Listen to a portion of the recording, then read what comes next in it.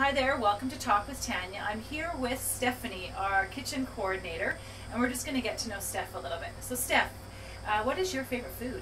It's hard to pick a favorite food because I do love all food, but right now I'd have to say curry is my favorite food. Very good. And Steph, what activity do you like to do in your spare time?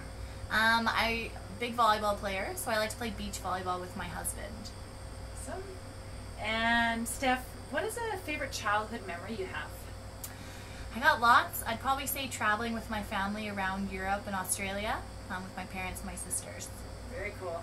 And Steph, what did you want to be when you grew up?